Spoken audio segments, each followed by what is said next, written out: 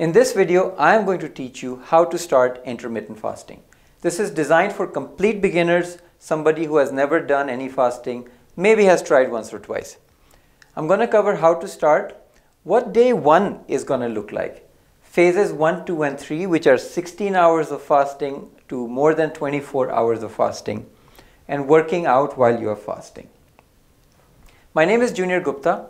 I started research in 2008 on diabetes reversal. Along the way, I've also researched a lot about cardiac disease reversal, fatty liver reversal, and treating obesity as a hormonal situation. I've presented at some of the leading hospitals, Medanta, Max, Fortis, Escorts. I've presented at conferences.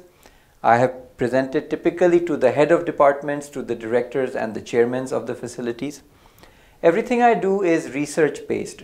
What's the latest science out there? What's the best published books? What's the leading clinical studies out there? And I'm trying to bring all this to you to help you change your life. I'm giving you my opinions on YouTube. Please be responsible for your own medical and health decisions.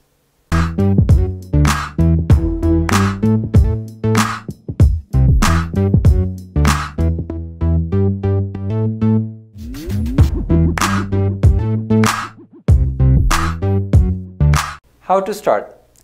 Pick a day. That's the first step. And I recommend either picking a Friday, the start of your weekend, or a Monday. And it doesn't matter. It can be a Tuesday or a Wednesday. Just pick a day and get started. It's going to be challenging no matter which day is your first fasting day, and that's okay. Hopefully this video is going to help you, right? The way you start is you're going to push back your breakfast. So if you have breakfast at 8 a.m., try and push it to 8:30 or 9. Push it as far as you can that you're comfortable with. You're going to face some challenges on day 1. The first thing, as with anything new, is you are going to be unsure. Yes, you make a plan of pushing your breakfast back by 1 hour, but what do you do then? What do you eat? What can you not eat? What do you drink? Then that's okay. It's okay if you are unsure. Post your things on social media if you like, and people will give you a lot of advice. I also did that, but you will be unsure. And hunger, I think the biggest thing on day 1 is dealing with hunger. You will be hungry. You're not used to sustaining hunger. You're used to eliminating hunger. But on fasting days, you want to push your hunger. You want to sustain. That is going to be a challenge. Things that you will need, and I highly recommend them, is green tea or black coffee. These are hunger suppressants. I drank black coffee for the first time when I started intermittent fasting, and it was great. It really helped me suppress my hunger. I had black coffee with nuts, and that's what helped me kind of push through another hour, hour and a half. Then I had a second cup of black coffee and again some nuts, and it helped me push a little longer. If you don't like black coffee, have green tea, have bulletproof coffee. You can YouTube that, and have any nuts or seeds. The ideal nuts and seeds are walnuts, macadamia nuts, and Brazil nuts. I started with cashews and almonds because that's what I had. So start with anything. You're going to need to motivate yourself. When you're hungry, you're going to need to talk yourself into sustaining it. These are things that I've used. I can do it. I can do it. This is for my betterment. I have started this to improve myself. This is for my betterment. Bring it on. Okay? It's you against me. Bring it on. Be the change you want to see. Sorry, I'm laughing because not one of them works. You have to cycle through them. Be the change you want to see. Do you want to see the change? Yes. Well, be the change. You have to change first to see the new you or the new change. And the last one is 10 more minutes. Can I just do 10 more minutes? Can I push this snack back 10 more minutes? Can I push this breakfast back 10 more minutes? 10 more minutes. And repeat that after 10 minutes. So these are the motivators. You're going to need your own. If you have some good ones, please put it in the comments. I would love to hear that. How do you improve from your first day?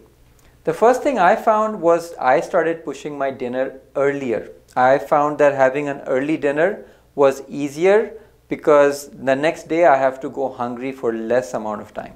So push early, prepone your dinner.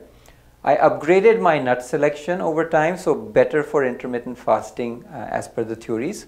I have another video on intermittent fasting on the benefits. If you want to click it, just do that. I had more selection of green teas and more coffees, like I had a French press. So do things that makes them fun and the way you like it. And keep pushing your breakfast. Keep pushing it ahead. Eventually, you may even skip breakfast and go straight to lunch. Phase 1, 2, and 3, what are they? Phase 1, I call it getting to 16 hours with support. You want to move from phase 1 to phase 2, which is getting to 16 hours without any nuts and seeds. That's your ideal state. You want to be able to get to 16 hours on just green tea or black coffee. That is getting to phase 2. In phase 3, get to 22 hours or more of fasting. And why do I say that? If your max is 16 hours will be very hard. But if your max is 22 hours, 16 hours becomes a lot easier. And this 22 hours is your stepping stone for getting to daily fasting of 16 hours, for when you are traveling, being able to maintain your fasting when you are traveling, for medical healing. So if you have fatty liver, the more you fast, the faster your liver will heal. If you want to do genetic cleansing, like what we call autophagy, if you want the benefits of that, then longer fasting is going to help. The key thing you want to know if you're going to do 20 hours or longer is you need salt. Your body doesn't need food, but it needs salt. So take salt, as I have mentioned here, and that'll help you not feel so washed out when you are fasting. Last thing, workouts and fasting. The first time I worked out when I was fasting, I felt lightheaded after 15 minutes. Now that's not good. So you want to go slow. You want to work out slowly and you want to increase your minutes as you build your experience. Eventually I was able to do my full workout, and you can too. Just go slow, let your body get adapted to all of these things. What do I recommend? After having done a lot of workouts, I'll recommend to move your strength training if you're trying to gain muscle after you've eaten food. But endurance training, long cycling, stuff like that, you can do while you're fasted. It's going to be better for your fat burning. So this is the breakup: cardio, high intensity interval training, see how you feel and go from there. The company I founded is called LifeHeal, and our mission is to prevent and reverse metabolic disease. I'm making these videos to help further that mission. If you have any situation or conditions that you want some counseling on, we do provide that. The WhatsApp and the email links are in the video description below. I do hope this video was helpful and beneficial for you. If it was, please hit like.